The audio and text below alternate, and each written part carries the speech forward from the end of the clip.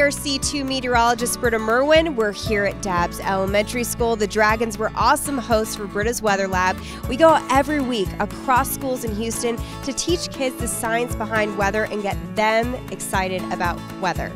I learned what creates carbon dioxide and that carbon dioxide is more dense than air. It seems like she has a really fun job and she really enjoys it. It's always awesome to come out to schools to get the kids excited about science so they can actually understand why weather's happening. It's the best to be prepared for the weather when you actually understand what's going on.